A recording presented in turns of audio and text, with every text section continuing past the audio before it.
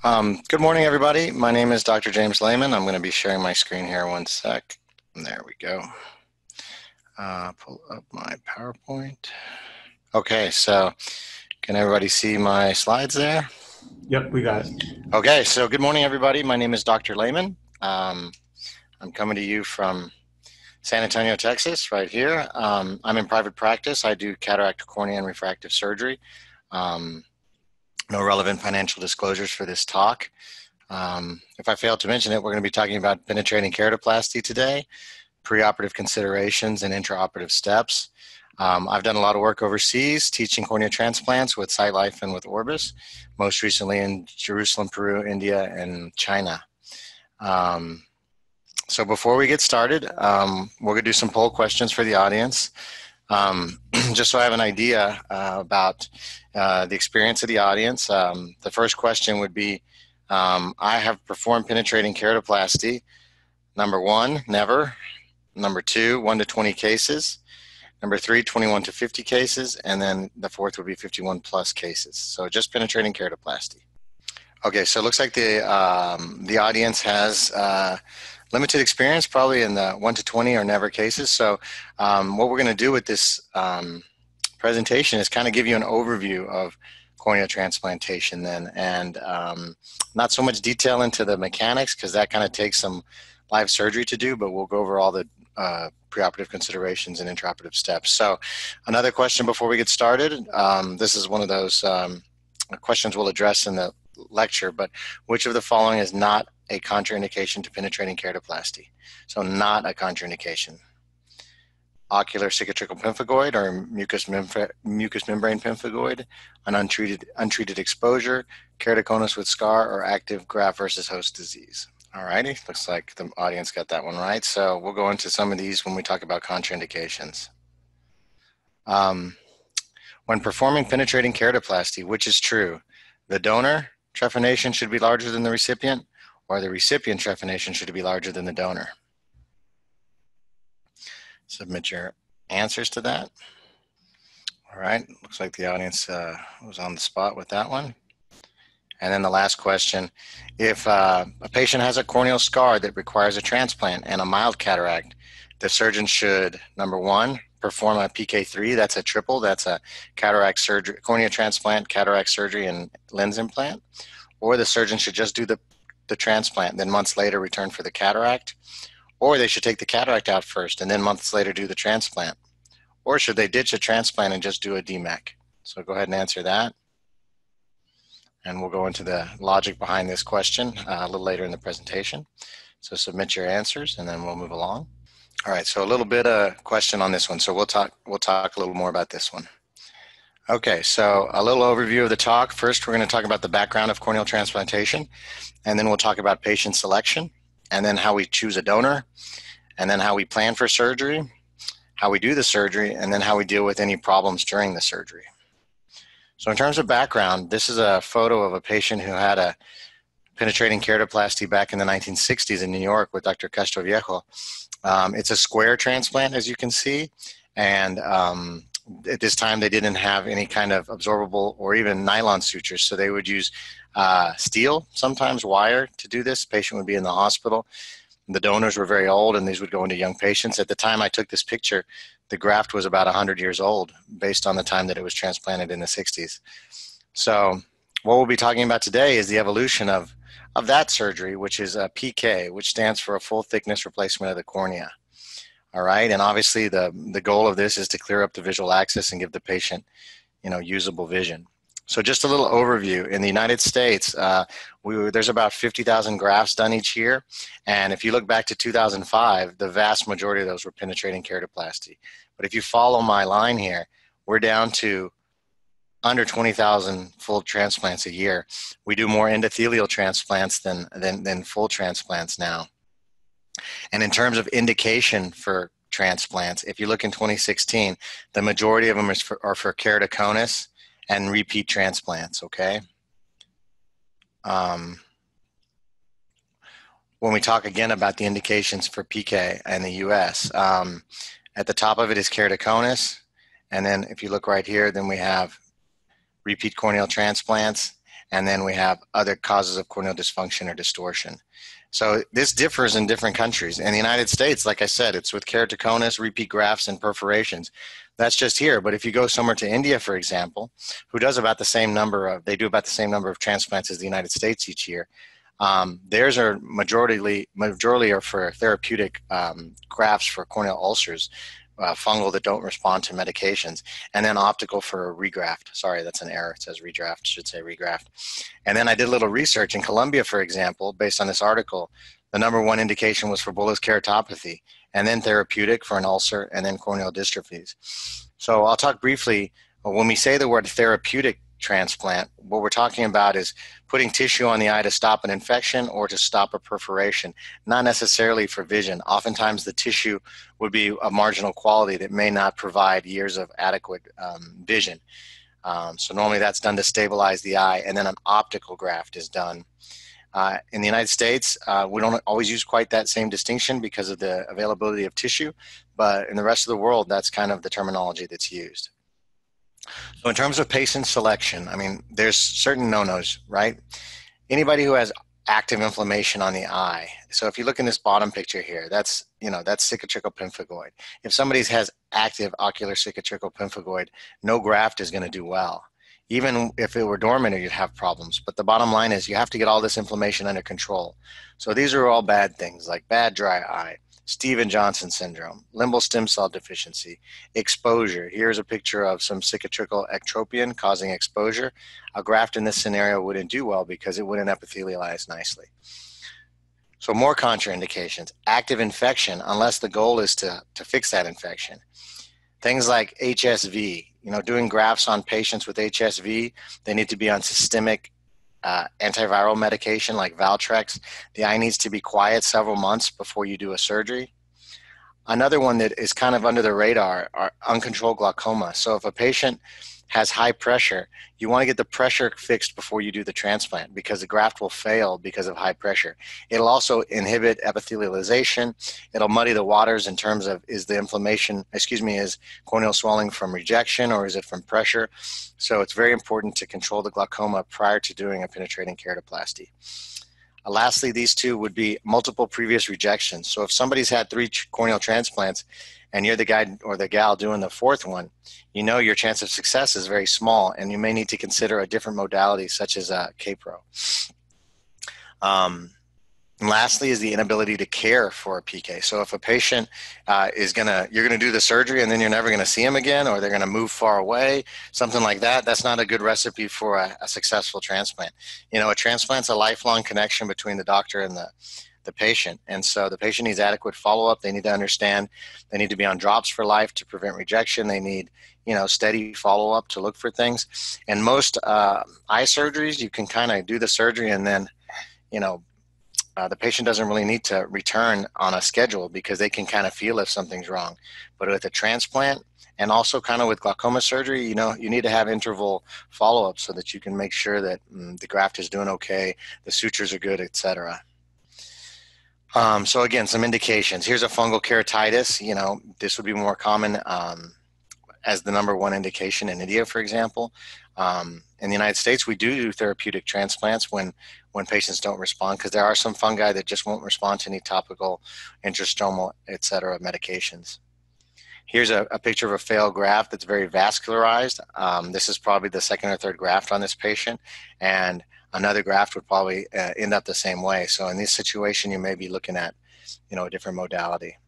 So I received some questions prior to the webinar. One was from Milos Kovacevic, and he asked, for keratoconus, is PK or DALK better?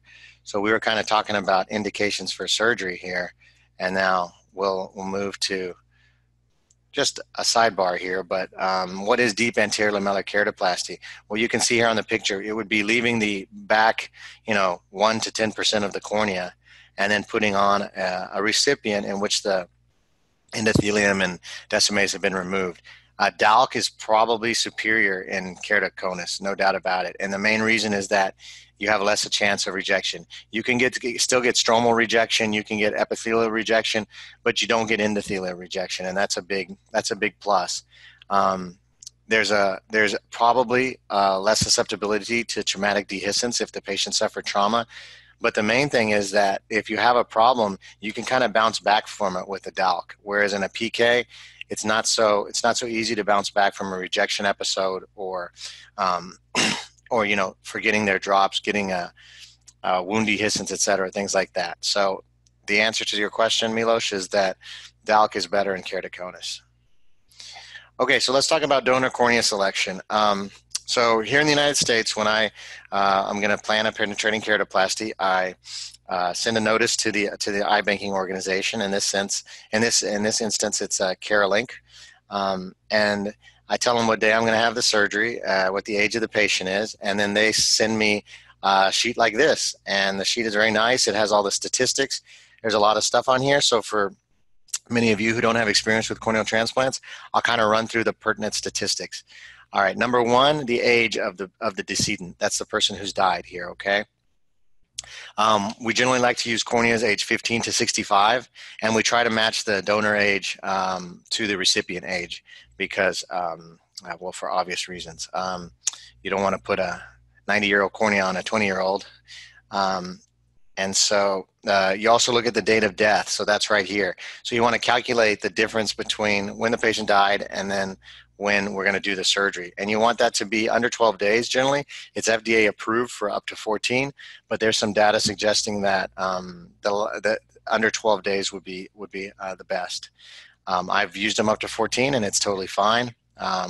Just a small trend towards improved outcomes in DSEC for under 12 days of use. The last thing is what's called the D to P. That's the death to preservation time. That's from when the decedent died and when the corneas were harvested and put into solution. And so oftentimes they are cooled, the body is cooled. So if the patient or the decedent dies in a hospital, they can cool it down in the morgue. And so if you want the body cooled if possible, and the acceptable D to P is somewhere between about 15 to 20 hours. If it's cooled, you can go up to 20 hours, no problem. Lastly, we want to get a cell count. Now, a cell count, just the number itself is not terribly helpful. It's better to see the picture of the endothelium itself. So we get specular microscopy images on these sheets, and that helps so that you can verify, because this is just a small snippet in the middle of the cornea of the endothelium. You don't have an idea of the entire endothelium, and so you could have bad things in the other part, but at least it gives you an idea of the uniformity and the size of the endothelial cells. And what you want to look for is about the same size, and you want these nice hexagon shaped cells. Lastly, you look at the clear zone, because a lot of times the donors, if they're older, they're going to have a lot of arcus, and they'll have a limited clear zone. And if you're going to need to do a graft that's 9 millimeters, but the clear zone's only 7.5, you don't want to choose that cornea, because then the recipient will have white lines around their graft. So again, that's what's on the sheet here. It also gives a little history about what happened to the patient, etc. A question from the audience that was sent in earlier, this was from Wanjiku Mathengi from Rwanda, is what do you consider as good tissue for a PK, and what will you not accept? So that's kind of what we're talking about here. I guess I wouldn't accept like an 85-year-old cornea. I wouldn't accept a date of death that was 14 or 15 days. If the death to preservation time were greater than 20 hours, I wouldn't take it. And if the cell count were less than 2,500, I would be reticent to take it. So those are kind of the stats that I use as my baseline. Every surgeon has different ones, and there have been some big studies that help to kind of sort it out a little. So as you remember in ophthalmology residency, there's some big studies like the OATS study for glaucoma and the ETDRS study for diabetes, for diabetic retinopathy. Well, for cornea, there's a thing called the corneal donor study that was done about 20 years ago.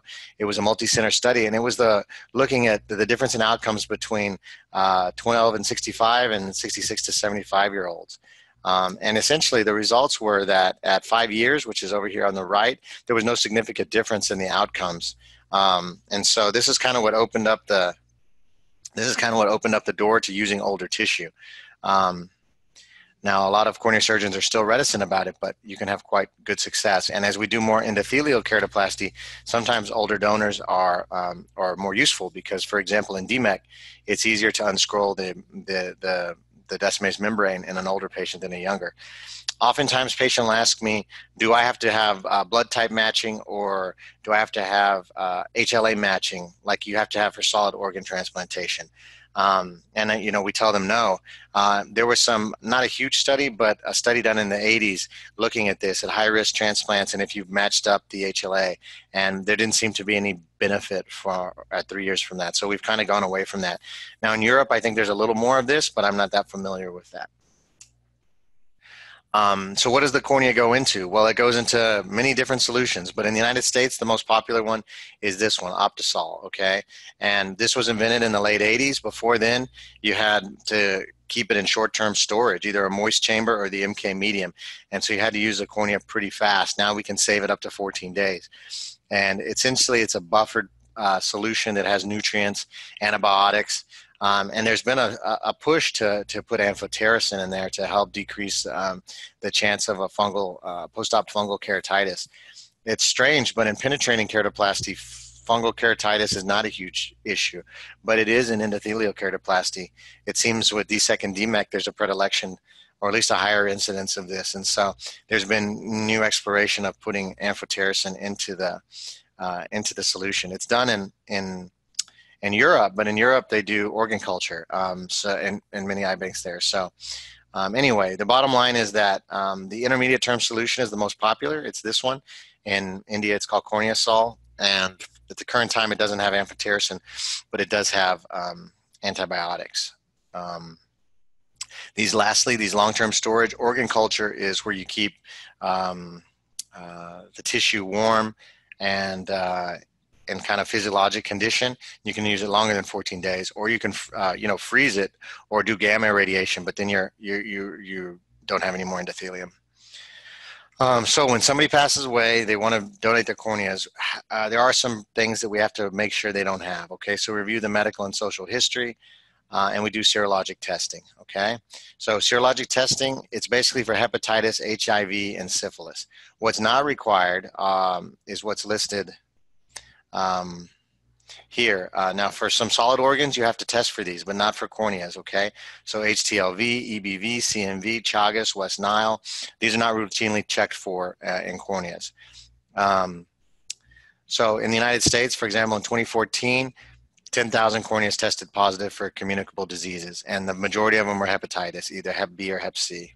Now, a lot of them you'll see here, why were these tested if we don't routinely test for HTLV or West Nile? The reason why was the donor was also a solid organ donor, and so these were done at the same time. And then eye banks have become sophisticated institutions, as many of you know. They don't just give you the cornea, right? They investigate it. They make sure it's okay. So using this viewing chamber and a little mount on a slit lamp, like you can see here, they look for exposure, infiltrates, clear zones, anything that may rule out the. So if, for example, the donor, the decedent was in the ICU on a ventilator and developed exposure keratopathy with subsequent infection, you'd see like a little white line in the cornea, possible infiltrate. You really wouldn't want to use that cornea, even for an endothelial surgery. And then lastly, we do donor specular microscopy. And Conan has devised a gizmo like this where you put the viewing chamber. It takes beautiful pictures. So for those of you not too familiar with specular microscopy, this would be considered a beautiful scan here. You see uniform endothelial cells. Here you would see what we call polymegatheism. This is bigger cells, right? They're kind of moving to take up the space. So this would have a lower cell count. This one may be borderline. You may not want to use it.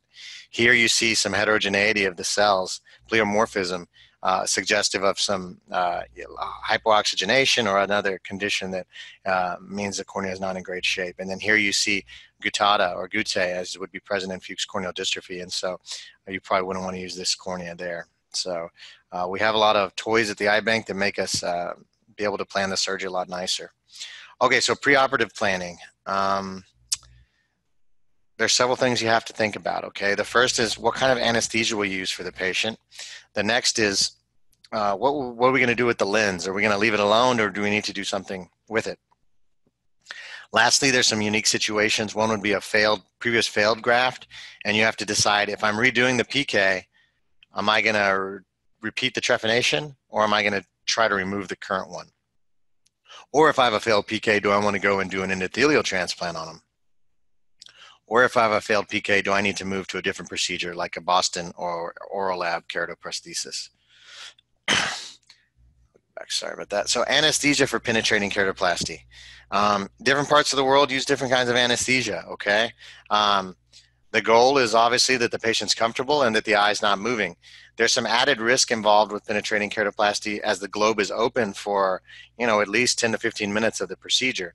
And so you really need to have good akinesia, and the patient needs to be comfortable. They can't be coughing. They can't be wiggling around. They can't be doing Valsalva. And so you really need to kind of get to know your patient and make sure that you choose the correct type of anesthesia. So most of the cases I do are with retrobulbar anesthesia. But there are some cases of general. If the patient's younger, or if I don't feel like they can stay still during the surgery, and at the end of the case, if we're doing a general, I do give somewhat of a peribulbar block to help with anesthesia, or analgesia rather. So as I was saying, what kind of anesthesia for the PK? So you need to make sure that the patient can lay still. You have to make sure they understand. So if the patient has any kind of hearing issues, moderate mental or dementia, something like that, or if they have moderate low IQ, things like this where they can't really follow orders, you need to maybe go for general anesthesia. You also have to consider, do I need to be doing more things? Like if I'm going to suture in an IOL and I'm going to do extra manipulations, I need that eye still. I want to decrease the risk of a suprachoroidal hemorrhage, so I may lean more towards doing general anesthesia when I have to fixate an intraocular lens. I find like male patients in their 20s and 30s, they're not very good with just local anesthesia, the anxiety and things. So you kind of have to get a feel for your patient. And I would suggest many of you that if you haven't done transplants, definitely in your first several cases, you want to do them under general anesthesia so that you're not pressured during the suturing of the donor. When we do retrobulbar anesthesia, we use this needle. It's called an Atkinson needle. As you know, it's kind of blunt at the tip. There are risk factors with retrobulbar anesthesia, as you know, all of these listed right here. But generally, it's safe, and if you've done thousands of them, you do a good job, and the eye is, akinetic, and the patient doesn't have any pain. One thing I'll mention is we do use hyaluronidase in our blocks. The blocks are normally lidocaine, 2% without epinephrine, and bupivacaine, 0.75%. That's a little longer acting agent. And then we put some hyaluronidase to help diffuse the block. And normally that gives you about 2 hours of a rock solid globe and then about 6 hours of analgesia. So pre-surgical planning, lens management, okay? So here's an intraocular lens, and here's a case where the patient has corneal scarring and a cataract, okay? And so there's different scenarios here. One would be the patient just has a mild cataract. The other one would be the patient has a very bad cataract. And then these kind of fit together. Does the patient already have an IOL and it's not in good position? Because obviously if it is in good position, you're going to leave it alone. Does the patient have an ACIOL that's not fitting correctly? Or do they have a lens that's rubbing against the iris causing uveitis and glaucoma? Or are they aphakic? So we'll go through a few of these scenarios. Obviously in your first few transplants, you want to leave the lens alone because it does add an element of difficulty to it. So if somebody has a mild to moderate cataract, so in this picture, corneal scarring, pretty decent lens, the before or after, this is the most common scenario. This would be, what would you say, like maybe a 40-year-old with keratoconus, something like that, or a 50-year-old that has some kind of cataract. So in this situation, you want to leave the cataract alone. It makes the case go faster, it's safer, and you can get a better result long-term if you do the transplant, you perform the suture management for 6 to 9 months afterwards, and then you come back and you do phacoemulsification on the patient. Because then any kind of refractive error, especially spherical, you can correct with the IOL 6 months later. The astigmatism that would be present, I would hesitate to put in a toric lens because the graft astigmatism can change over time, and if they ever need a different graft, it's going to be, you have to remove the lens that you have. So a question from the audience that was submitted prior to the webinar was from Rajashri Das, and it was about the management of post-op astigmatism. So I'm just going to briefly go into that because we're not talking too much about post-op stuff, but this is the graft suturing technique that I use. It's 12 interrupted sutures like the hours on a clock, and then there's one running suture that goes around. So I experimented with a different type of sutures, and most of my colleagues nowadays just do 16 interrupteds, but I like this the best because you put these interrupteds in first, and they're tighter than the running suture, and then about 4 months after surgery, after the eye's healing up, you bring the patient in, and we do topography on them, okay? And so you can see here, this would be January 2013, 4 months post-op. And I have these interrupted sutures, and then here's the running suture. We do topography, which isn't the best in the world. You can see the irregular surface. This is common in a transplant. You don't get the greatest topos. And it's telling me I have about 3.75 diopters of cyl, generally in this direction, okay? And so we remove some sutures. You move them on the steep axis, and we remove the interrupted sutures, okay? Not the running. And then you bring the patient back in a month. So now we're February the 19th. Now we're getting some better pictures, okay? And you can see what sutures are still present. There's one here, there's one there, there's one there. And look where the cyl is, okay? So the cyl now is 8 diopters. You're getting a prettier picture. It's a month after the original suture removal. And so I know I need to move some sutures on this. So I'd probably remove these two, and then you bring them back. This is now 6 months post-op. This is March, and you're getting a better shape here. The astigmatism is still irregular. You're measuring about 2 diopters. And so I would probably stop at this point and then let the graft heal. And I would pretty much leave in the running suture for the patient's lifetime, or unless it broke. That provides a safety measure. And if, for example, you have removed all of the interrupted sutures and you still have high astigmatism, that would be for a different lecture. But at that point, I would remove the running suture, and then I would do any kind of arcuate incisions or anything needed to improve the shape of the graft. So again, that's a little brief tutorial in astigmatism management after PK. Another question from the audience was from Manjanath Natarajan in India, is what are the advantages and disadvantages of continuous interrupted sutures? So again, here's a picture of 16 interrupted sutures. This is the most common technique, okay? And then here's my technique with 12 and 12. So there's a couple of reasons why I like a combination of the two. The first one is that I can do suture removal earlier. I can start removing sutures at 4 months because I have this running suture in between to help maintain graft integrity. If you have 16 bite and you remove one, you got a big space there. Or if you have a loose suture, you're much more likely to have a wound leak than you will in this scenario, okay? At an aesthetic level, look how much prettier this looks than this. If somebody sends you a patient for a corneal transplant and you send the patient, they see him back and you just have these sutures like this, they're going to say, man, I could do that. But if you have a pretty running suture like this, they're going to say, wow, that was a good job. So I know that's kind of tongue-in-cheek, but in a sense, it's much prettier. And I think that it's safer. And if this is looser than the interrupteds, then you can remove the interrupteds and still keep this running suture for years and years as a safety measure. All right, so the next scenario would be, what if the patient has a dense to mature cataract? Well, then you remove it at the same time of the corneal transplant. Here's a picture of a patient I took care of 10 years ago who had trauma and a traumatic cataract as well. So we're going to plan to do a cataract surgery as well. And this is the lens I like. You can do a silicone 3-piece lens. What you don't want is a 1-piece acrylic lens, okay? So a 3-piece lens or a 1-piece PMMA is fine, because with the technique to remove the cataract, you're not always certain that you can put it in the capsular bag. So you don't want a square-edged acrylic 1-piece lens in this scenario. So a 3-piece silicone is perfect. Even a 3-piece acrylic, okay. Or this 1-piece PMA. So what Ks do you use? Well, you measure the axial length of the other eye. Most of the time you use that for the calculations. And then you use 45. 45 is the average Ks. You need to use a Floringer ring. We'll go into that a little bit.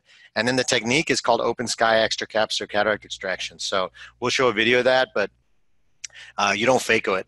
You can, but it seems like it's a overkill. So I'll show you that technique later. Here's that patient, again, before and after. I also did some iris repair. Here's that 12 and 12 pattern. Here's sutures from the original scleral rupture or corneal laceration, and the nice clear visual axis. So if the patient's going to be aphakic at any point in the procedure, meaning they're aphakic or you're taking out a cataract, you need to use these Floringer rings. They come in different sizes, and the location of it would be about 1 to 2 millimeters posterior to the limbus, sutured to the episclera with either silk or vicryl sutures. They help to maintain the integrity, help to position the globe, and generally decrease the posterior pressure once the lens has been removed. So it's kind of like a box kite. So the question from the audience submitted before was from Bayanda Mbasia from South Africa, and is, what is the advantage of using the flinger ring? Any of you who have watched an open sky or done an open sky cataract surgery notice when you take the lens out of an eye, the eye shrinks down like a little raisin, okay? Like a deflated balloon. And that ring gives it some integrity. It's like a box kite. So you really make your life easier when you put one on. Now, with my travels to different countries, I find many places they don't use these, but I find that it minimizes the gray hairs. So here's an example of lens management. Okay, so here, this case has a decompensated cornea with some vascularization, and then it has a one-piece acrylic IOL in the anterior chamber. So this is a no-no. So this lens needs to be removed. Now, one could debate in this case whether the patient needs a PK versus endothelial keratoplasty. Without examining the patients, it's difficult, but let's assume they need a PK. So I would recommend general anesthesia. I would recommend a Floringer ring, removal of this IOL, and a sutured in IOL at the same time as doing the PK, okay? If you could do endothelial keratoplasty on this patient, I'd recommend a two-stage procedure. The first one in which you remove the IOL, suture in a new lens, and then the second procedure doing a DMEC. So in this scenario, what do you use to suture in that lens? Well, there's two main lenses that people use here in the United States when they're going to suture one in, and it's either this Alcon CZ70BD or it's the Bausch & Lomb Acreos. Both of them have little loopholes in the haptics that allow you to suture it. I prefer using Gore-Tex suture. This is an off-label use of Gore-Tex, which is not designed for the eye, but it doesn't ever break. So this is the best thing. If you're suturing it in with 10-0 Prolene, you're going to have some suture breakage in the years coming. Additionally, there's a new interest in this Yamane technique for scleral fixation of the haptics. I presume this could be done at the same time as a PK, but I have not done that. But this is going to be kind of on the horizon. And as you all go to meetings, I'm sure you'll find some videos with some expert surgeons doing this in combination with the open sky type procedures. So again, take out the bad lens, suture in a new one. You could choose either of these lenses and use the Gore-Tex suture. If somebody's aphakic, it's essentially the same. You look at this picture down here, decompensated cornea, no iris. This patient would benefit probably from the Human Optics artificial iris. Maybe could get away with endothelial keratoplasty in this patient, but if they have to do a PK, Floringer ring, sutured IOL, perhaps sutured iris, and then PK. Okay, so a couple of unique scenarios here.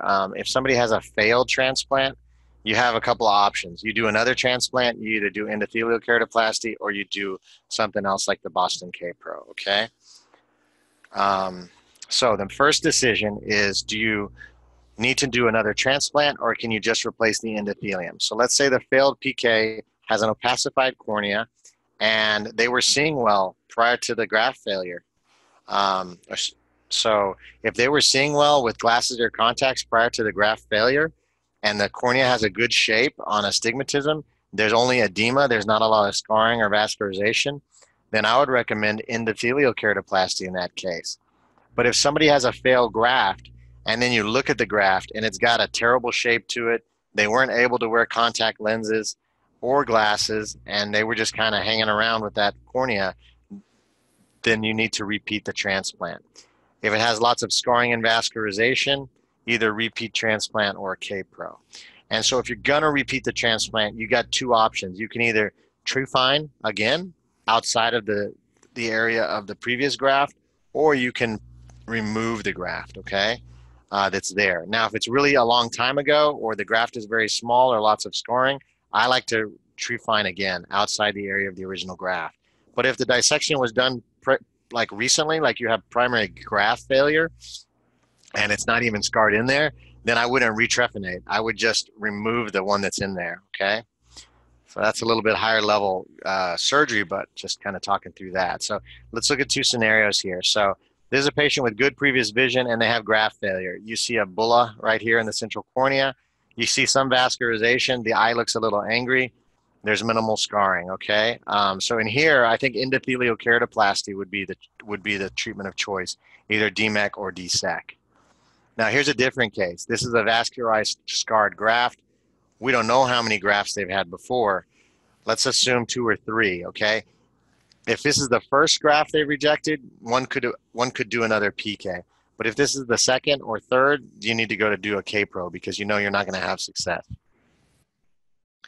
And so for those of you guys who don't know what a K-Pro is, this is what it looks like post-op. So you have a rim of donor cornea, and then inside of it is a PMMA cylinder that gives you a clear central optic.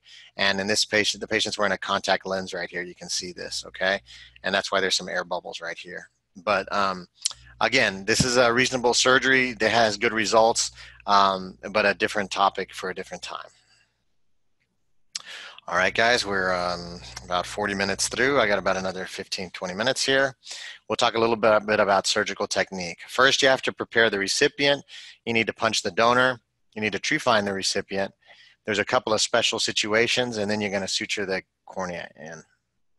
And so when you're preparing the eye, you need to do the following things. You need to place a Floringer ring if necessary. You need to measure the corneal diameter and then mark the center. These are going to help you to choose what size of trephine you need, as well as center that nicely. Most grafts, I do an 8.25 donor into an 8 millimeter recipient. So there's that question. We want to make the donor needs to be bigger than the recipient. Now, why is that? Because when you punch a donor, you're punching it from backwards, from the endothelium side, and so that changes the shape a little bit, and this gives you a better fit. Some people oversize by 0.5, and I used to do that, but I found that my Ks were too steep, so I do it by 0.25. All right, so here's a video of me placing the Floringer ring. And so I sized it and I see about a 1 to 2 millimeter gap here, and that's what I like. And then you don't have to pass these radially. They can be oblique passes. And the first one can even be kind of just through the conj. Also, when you hold this Floringer ring, you want to use 0.3 or 0.5 forceps, 0.12 or too fine. You'll mess up the tips. And so the first two are always the hardest to get in there. But I'm using like maybe 6.0 Vicryl in this case, or 5.0 Vicryl. Now I'm getting it set there. And you don't have to pass them from the center to out. You can pass them in whatever fashion you want. Episcleral bites. And you want to get about 4 of them in there, okay? If the patient, even after the block, has some, the view's not centered like that, you can use another another suture and kind of move the eye around so that the ring is helpful in that scenario, okay? So there we have the Floringer ring. All right, so the next step is measuring, centering, and marking, okay? So once you have the ring on, you want to measure the recipient cornea. And so let's say we measured it, it's 12 millimeters. Then you change the calipers to 6 and you measure and you mark the central cornea. Then you can measure the vertical diameter, and this helps you to center the cornea. The whole point of finding the geometric center of the cornea and marking it is so when you do trephination, you have a good reference point, because the vacuum trephine has a cross on it. Now, I additionally like to place another smaller blunt trephine to mark the center of the cornea so that I know when I'm putting the vacuum trephine on that I'm encompassing that area fully. And then I'm using a marking pin here just to mark that. So that's about a 7 millimeter cornea. And then lastly, you use what's called an RK marker. You can buy these at Academy and stuff. And that helps to place the sutures later in the case. So really, you only need to mark the 4 cardinals. That's the most critical. But with that marker, we are able to do all that. So you have host corneal trephination. Now, obviously, you've prepared the donor before you do this, okay? So you don't trephine and then prepare the donor. I'm just showing this in surgical steps here, and then we're going to go to the donor. But the next step is generally the donor, okay? And so this takes an assistant. This trephine here has a little tube that's the suction, and your scrub tech will push in, and I use those lines right there, and I go on my little dot. I encompass the area that I had previously marked, and then we get suction, okay? And now we have suction. You can still, it's locked on the eye. Every quarter turn is about 60 to 70 microns, but I was twisting that pretty fast because it was in the air. Now I can feel it hit the epithelium. Now I can feel that it's cutting into the stroma, okay? So you see I've slowed it down quite a bit. All right, I tree fine down to what I thought was appropriate distance. And then I like to enter in a controlled fashion. You can see aqueous, and I always enter at this point right there because I'm right-handed. Now we're using a cohesive viscoelastic to fill the anterior chamber. And then the next part involves the use of corneoscleral scissors. So if you ever have to buy instruments for PK, this is what you probably have to buy. You probably have almost everything else. And what you want to do in this step is excise the recipient cornea. And so the way you do it is use these corneoscleral scissors that have blunt tips, and the bottom of it is longer than the top. And the main thing here is you don't want to cut the iris. So you insert the scissors, and then you have to turn you insert the tips, and then you have to rotate the scissors to be perpendicular to the cornea, okay? So that you're cutting up and down. If you're not perpendicular, you get a little ridge like this, okay, that you can see over here because I wasn't up and down. Now I chose this video because later in it I switched to some different scissors, and you can see these are curvier, okay. These are easier to use. Those other ones are more for Dalk because they're blunter. But these more curved corneoscleral scissors are often easier to use. And so now we're removing the final. They're just kind of big and bulky, and that's why I don't always like them. So now we've removed it, and we have the cornea as open sky now, okay? Now, here you use Vannis scissors or corneal scissors to remove that little rim that I had talked about. So sometimes if you don't cut perpendicular, you get that little rim. And you don't have to remove too much of it, but you do want to remove enough so that the graft sits nicely. All right. So then the donor preparation. This was done obviously prior to the step we talked about. I like to do this under the microscope, and on this punch, I use a marking pin just to mark the inner circle so that I can center better. But it's easier to center it under the microscope. If you just try to eyeball it on the assistant stand or something, you don't get as good a result. So using the microscope, I like to center, and I want to see that I have all that purple rim inside the rim there. So once we have it, we punch it using the matching holes. This is a bigger graft, 8.75. And so you push down really hard and you kind of wiggle it so that it punches all the way through. Then you use your 0.3s and you spin it so that you definitely separate the donor from the donor rim. And so here we are. We put some Optisol in there and we cover it, and then we go do that preparation. So two little side notes. Sometimes you have to put on a temporary K-Pro if you're doing a surgery with a retina colleague, and here are the numbers for that. And then if you have to remove a cataract, this is a case that I did with Orbis in China. Here we've already put the ring, we removed the donor, and then you can see the cataract is fairly dense. So we're drying off the bed there, and then we're putting some Vision Blue to help stain the capsule. And then we're moving the Vision Blue, and then you can do a can opener style capsulotomy here to remove the anterior capsule. You can see me kind of talking through I think this is done by the trainee at the time. And if you've never done a can opener style capsulotomy, you should, because it's a good skill to have. And you kind of want to go right around the edge of the iris, and you make little cuts, kind of bringing them in. What you want to avoid are radial tears that externalize. So here we're going all the way around. And that's the free anterior capsular leaflet, almost free. And then I'll rewind here a little bit. You can see the lens just, once you remove the anterior capsule, the lens just wants to come up. So even though the iris isn't as big as the lens, it kind of will die a little bit. So I'm just using the cystotome, elevating a pole of the lens, and now we're going to kind of spin it out. So we kind of spin it this way. So we kind of push here. So pretty easy there to get that bad boy out of there. Now, you look here, it looks pretty clear. This lens didn't really have any cortex, so we didn't have to do cortex removal. We're putting a viscoelastic in, basically elevating a side of the iris so that you can insert this three-piece lens. So the main thing is you can't get this into the bag.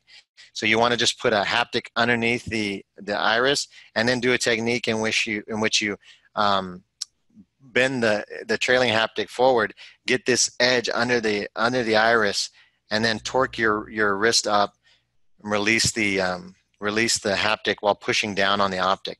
Now you put a bunch of viscoelastic, and you can proceed with the donor corner suturing. So this was a video lent to me by Dr. Aldave. The main take-home points here are that the most important sutures are the first four. We always start here at the patient's head here is at 12 o'clock.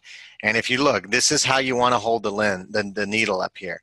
You want to go almost all the way back, about 3/4, and it's at the tip of the needle holders. Okay? And this is the pass that you're trying to do. It's 90% thickness, not 50 and not 100% because you get wound leak, but 90% thickness, okay?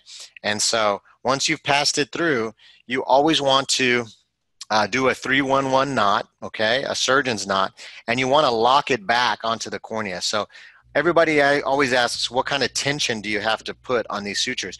Well, you don't want them incredibly tight, like the tightest that you can do, because you're going to have too flat of a cornea. You want moderate tension, okay?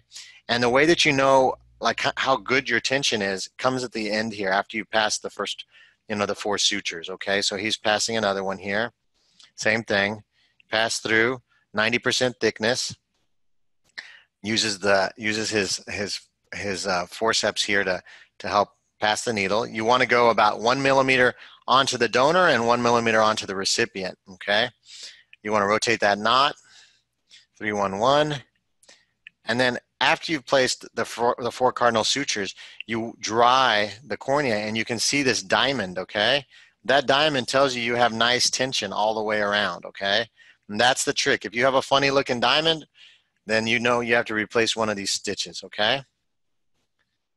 The last part we'll cover are just some intraoperative complications. So some bad things that can happen, right? You can perforate the sclera. You can make the wrong size trephination. You can have bleeding. You can have damage to the iris, etc., okay? And so when you're talking about anesthesia, as we mentioned before, anesthesia is your friend. Don't hesitate to do a general anesthesia case if needed. In the United States, we have some body habitus like this. And if the patient is not set in a reverse Trendelenburg, oftentimes this pressure can go this way and you can have increased posterior pressure during the procedure. How to avoid scleral perforation when you're placing this ring? Well, first of all, you need to use a spatulated needle. That's like this, C, or a tapered needle like this.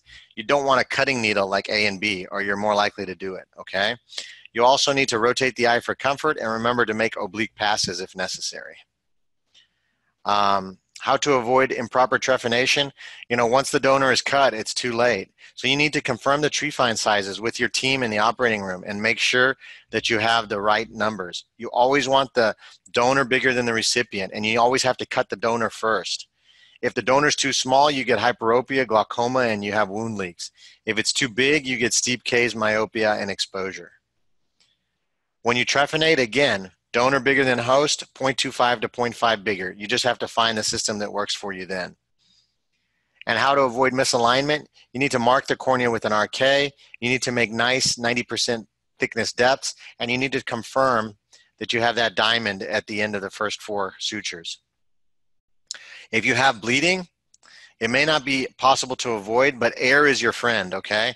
First, in this case, I would do something like a peritomy, but if you have bleeding in the anterior chamber, just remove the liquid from the AC once the eye is open, and that'll help to stop the bleeding. And you can damage the iris during trephination. It's fairly common. So especially in your first few cases, you could fill the anterior chamber with viscoelastic so that you see viscoelastic express when you cut through endothelium. Oftentimes you can not enter the anterior chamber with the trephine. You can just go down a certain depth and then enter using a super sharp in a controlled fashion. And how to avoid trauma to the lens. If you're doing any other ancillary procedures like iris repair and things, you need to lift the iris when passing the needle. You need to avoid excessive trephination. If you're not going to do anything to the lens, you want to give pilocarpine preoperatively to get that pupil as small as possible. To avoid capsular rupture during the open sky, you need to be efficient and fast, and you need to be delicate. You need to make sure that the can opener capsular rhexis doesn't have any radial tears, and you need to avoid excessive manipulation. And when you do cortex removal, you need to make sure you're not pulling on the capsule, that you're pulling on the cortex. If you do have capsular rupture, you can inject some Kenalog and perform an open sky vitrectomy to remove any vitreous prolapse forward. It's actually easier to do a vitrectomy in this scenario than it is in a phaco. It doesn't have the tendency to prolapse forward as much, strangely. Okay, and in these situations, you want to use maybe a more rigid IOL that'll help keep tamponade the vitreous. The most dreaded complication would be a suprachoroidal hemorrhage. So there are some risk factors, things like one in the other eye or high myopia, multiple surgeries, glaucoma, the older that the patient is, any systemic vascular diseases, diabetes, anticoagulation. So this is a good point. I never stop anticoagulants in my cataract patients or my endothelial keratoplasty patients, but I do stop it in penetrating keratoplasty patients. So if they need cardiology clearance, I like to stop Coumadin, Plavix, aspirin prior to surgery. Intraoperative risk factors for suprachoroidal hemorrhage are things like vitreous loss or sudden ocular decompression, okay? Excessive manipulation of the sclera, like passing needles for sutured IOLs, all of these things can increase the risk. Also, if the patient has a higher blood pressure or they Valsalva during the procedure, okay, these are risk factors. So you need to communicate with anesthesia. You need to let them know when the eye is open, that they need to, to be deep under and not the possibility of bucking on the tube. Here's a case, a posterior pressure. The patient was under a block and started kind of bucking forward when iris manipulation came. And we're just trying, it's not necessarily a hemorrhage, but it's posterior pressure, expulsion of ocular contents. And so you can see the lens in the Elschnig area here coming forward. And we're just trying to push it back, trying to get the patient under control. Ultimately, you have to just put your thumb over the eye, okay? There's this instrument called a coboperative prosthesis. It doesn't always work great, but technically this can fill the hole and you can inject fluid in. The problem is it's only one size, and so if your trephination is bigger, you're going to have problems. So anyway, that's a dreaded complication. Additional questions we had from some of the staff audience preoperatively from Shanawaz Kazi in India. They asked how to avoid suprachoroidal. So we talked about that just now. You want to look at the preoperative risk factors and minimize them, especially the anticoagulation size. And you need to use general anesthesia if necessary. What's the role of Avastin in a vascular cornea? Some doctors inject this preoperatively, and it does work. The literature suggests that it decreases the corneal if you inject it subconjunctivally. However, the result is not long-term, right? You have to keep injecting it, so it's an issue. Some doctors laser. Steroids are effective long-term in decreasing vascularization. He also wrote depot steroid and avoiding failure. So here's some subconjunctival Kenalog. I don't like to do this at the time of transplant because you can't control the pressure. A lot of patients have post-op pressure spikes with transplants, and if you have this in the conj, you don't know if it's coming from the graft or what, or if it's from this, and it's very hard to remove. So I don't mind like some steroid like dexamethasone subconj right after the case, but the depot steroids such as Kenalog, I don't like to do that in the transplant patients. And then avoiding endothelial loss in the surgery would be, handling the tissue delicately using enough viscoelastic in the bed here so that you don't have trauma to the endothelium. Another question we had pre-webinar was from Laila Awad in Jordan. It was, what do you recommend to increase the success for pediatric cases? I don't really do pediatric. I'll do surgery on teenagers, but a pediatric transplant is a whole different animal, and it needs to be done with a team approach, preferably in an academic center in which you have a pediatric ophthalmologist and a glaucoma specialist, because they have so many other comorbidities. If you can get away with a lamellar surgery, like if it's for keratoconus, I would, because you're going to have overall higher success. But it's a very difficult case. Pediatric surgeries, pediatric keratoplasty, there's only really a handful of surgeons in the United States who do them because it's such a niche procedure. So got 5 minutes early. Thank you for your time. Here's a histology slide of the best part of the eye. So I'm happy to take questions if anybody has any, and we'll go from there. Okay, so I got a couple of questions here. All right, so we'll start with one that says, one of my patients with PKP developed a retinal detachment with choroidal effusion 2 months after surgery. He was non-diabetic, hypertensive. He was pseudophakic with coloboma iris with nystagmus. His vision was count fingers, 1 feet. That sounds like a tough case. If the patient had a coloboma in the iris, I would be suspicious if they had one in the retina as well. That could be the cause for an RD. Now, many patients can have low pressure after surgery, causing a choroidal effusion without a transplant, without a detachment. If you have a choroidal effusion, it means your pressure is low, and it's either two things. Number one, you got a wound leak and you have to fix it, or number two, the eye has some ciliary shutdown. So you can get, after surgery, just the shock of surgery, you can have the ciliary body stop making fluid. You'll get shallowing of the AC, you can get low pressure. That's treated with dilation, cycloplegia, and with intensive steroids, probably oral as well. All right, and then Dr. Scheich writes, what about suture removal? When should we start removal? Any difference with children and adult? Yes, like I said, I don't do pediatric keratoplasty, but those sutures need to be removed very much sooner than adults. They get a much more aggressive response to the sutures, not just with the scarring of the cornea, but also with vessels and such. In an adult, if you have a 16 interrupted sutures, I think you can start around 6 months, maybe later. In my process where I do 12 by 12, 12 by running, 12 by interrupted, you can start at 4 months. And I showed a little bit in the presentation about using topography to guide suture removal. So any other questions?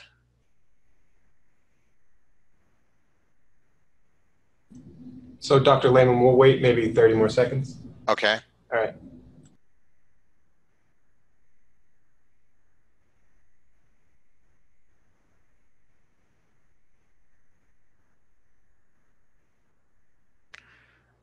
Dr. Scheich sends another question. Can we start continuous in the beginning? Yes, the first transplants that were done, or not the first, but kind of what was popular in the 70s and 80s was a 21 bite running suture. However, you still need to place cardinal sutures.